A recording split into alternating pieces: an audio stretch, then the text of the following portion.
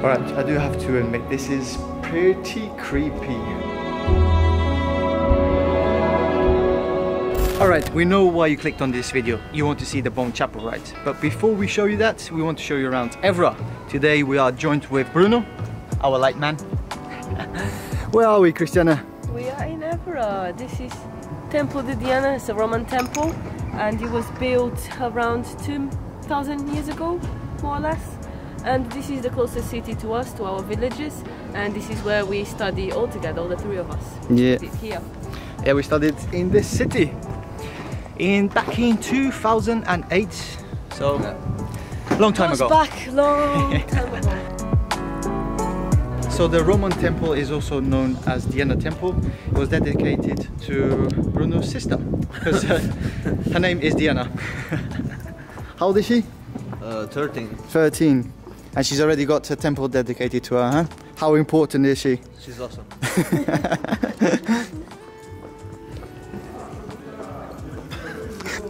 Oh, look at this. What's going on? Boa tarde. Obrigado. Portas abertas, podem visitar o que quiserem. Dia que vai ser uma bela festa, com certeza. Muito obrigado. Nem no tempo de Dom Afonso Henriques este pátio teve tão animado. É verdade, é verdade. Obrigado. Obrigado. Obrigado. What a nice welcome here, no? Évora, that's Évora for you. We're about to visit the São Miguel Palace here in Évora, and I'm very curious because I've never been inside, so let's have a look.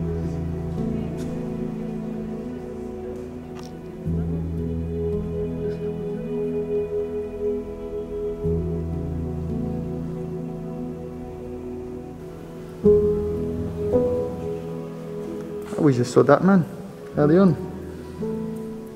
We just met him moments earlier, didn't we? We did.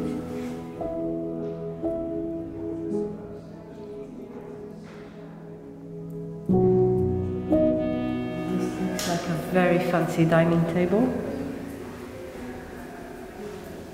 And look at the ceilings, it was all painted by hand.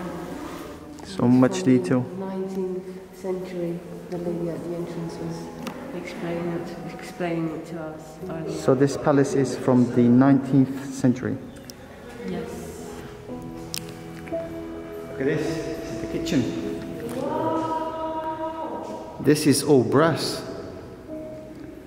This is the old stove, wooden stove that they used to cook back then. Oh, so this was a very fancy house in times of like the kings would look like. And we are actually inside. This is not the type of where you only go and see inside of like a tiny corridor. Here you can actually go inside of the rooms. We've got the spiral staircase. Went to the first floor.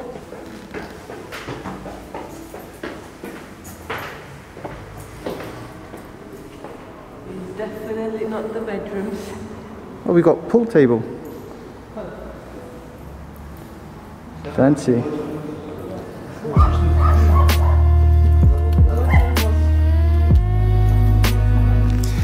What were your thoughts on the palace, Christiana? My thoughts of the palace. I would like to live there. Nicely decorated, nice Well preserved. spaces, well preserved. All the paintings in the ceiling were very, very nice. All done by hand. The furniture was also in very good condition. Yeah, I just need the money now to support myself living there. Me and Bruno will probably stay in the games room, just playing pool all day and drinking some wine or whatever. As this was a medieval town, all these streets are very narrow because the city was only inside of the city walls. Yeah, and now we are inside of the city halls. Yeah. The city has now extended way outside of the city halls, but where everything happens is within this central area. Yeah. These are absolutely gorgeous little streets. Yeah. Rustic.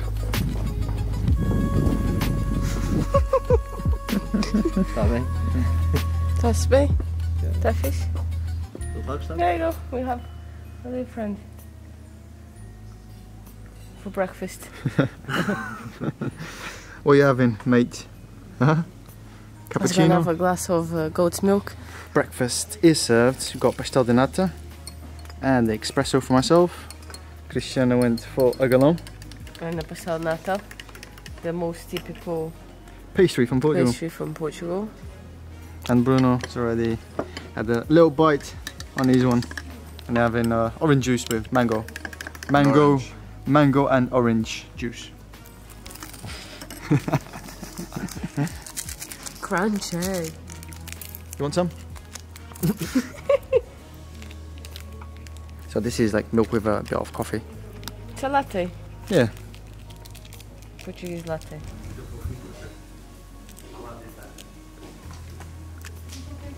Okay, that's not the correct way of eating a pastel nata, but I don't care. You can get offended. Sue me. this is how you do it. Wow. Flaky.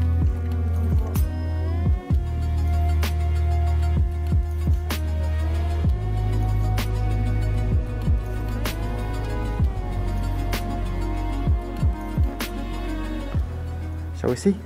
Yeah. Let's have a look. Carriage collection. So we came across the carriage museum here in Évora and it's completely free. There are a few samples of carriages that we can look around. This seems like fancy. It is. Look inside. Oh. Gloves, hat. I think this is seem more like modern, maybe like in the early 1900s. This carriage.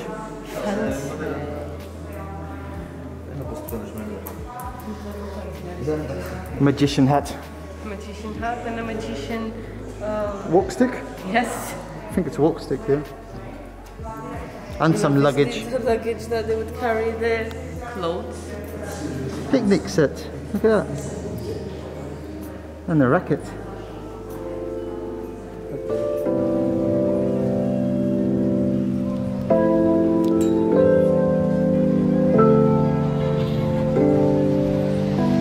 So this is called Praça do Geraldo. It's the historical center part of the city. This is where everybody comes, have a coffee, meet up. It's lively. Busy. Here. Busy, busy.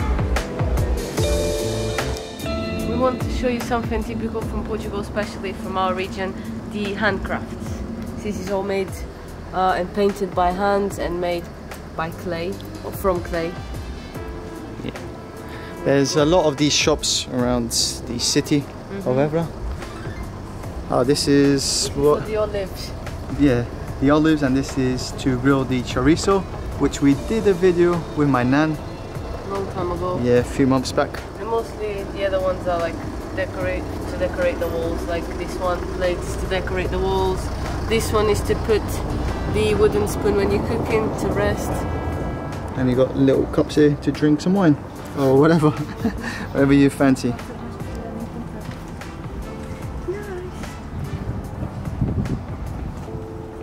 You got the typical couple of Alentejo, our region.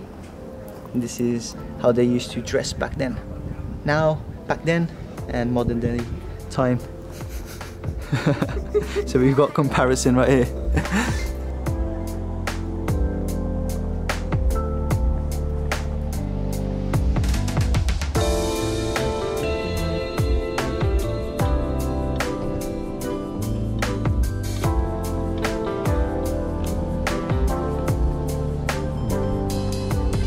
It's now time to explore Évora's public gardens. What's fascinating about this one is there's peacocks roaming around. And it's a massive garden and they roam freely around here. No worries in the world and they're not afraid of humans because they're used to us.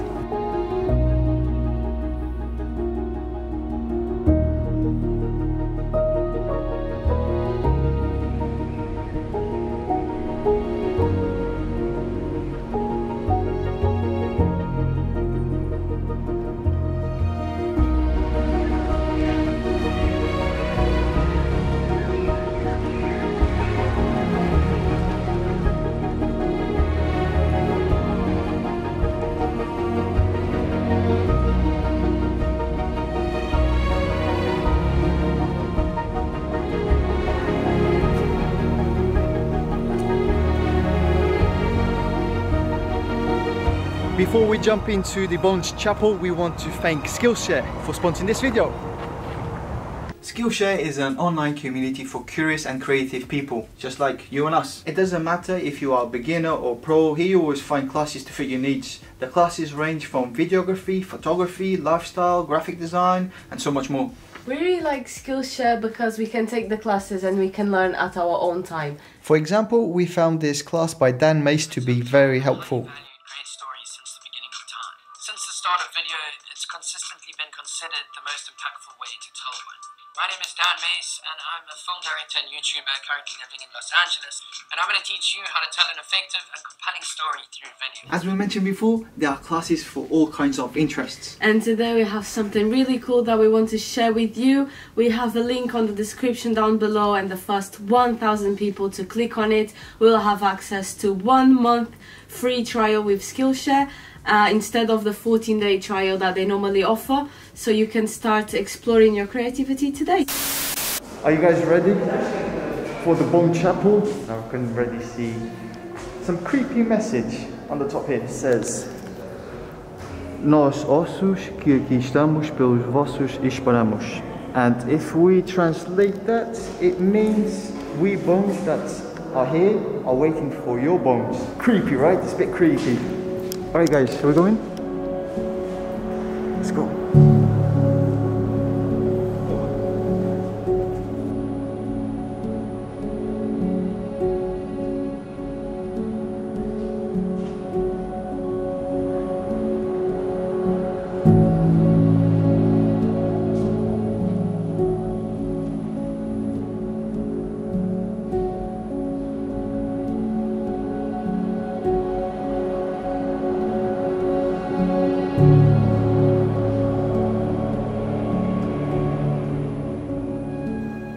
So the story behind this creepy chapel goes back to the medieval times.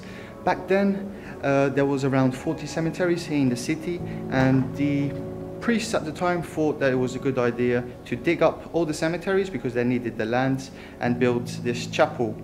They wanted to pass a message to remind people that it doesn't matter how rich or how poor you are, everybody's gonna die, so everybody's equal.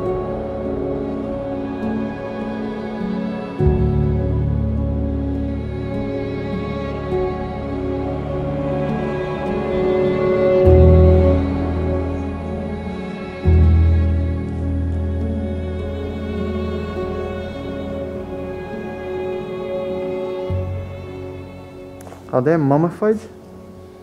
Yeah, this is like the most creepy part. We have adult and like a child mummified. So creepy. Weird times. There's about 5,000 skeletons here in this chapel. Inside the chapel we also have the very famous Portuguese tiles here. This is like church related tiles. We've got this style and then we've got different style here. I think this is older, much older.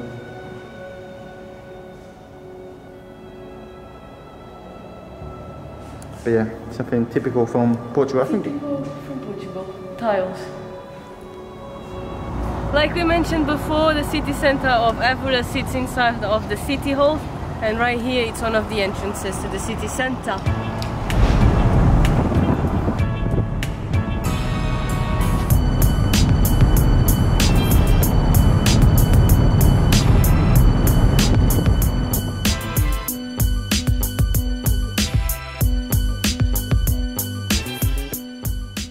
We just left Évora, and outside of Évora there is a megalith complex, and it's about 6,000 years old. The purpose of having this is still open to discussion because the dolmens, the ones that are like little houses, are for funeral purposes, but these ones are not, people are not sure of the purpose. They just know that it's something to do with the sun and the moon and the shades, but they're not sure of what it is. But it's very important, it's very famous, there's a lot of people visiting this, and it's not too far from where we live, so we decided that today we would come here and take a look for ourselves.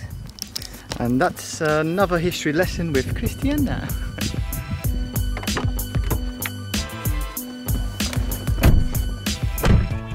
So just for your information, this is an unpaved road to get to the Cromlechs, and it's pretty bumpy, so it's going to be a bumpy ride back home. And this concludes our visit of Évora and the Cromlechs. We really enjoyed. Hope you guys too. Thank you so much for watching. Don't forget to subscribe. And we shall see you on the next one. Peace! A few moments later.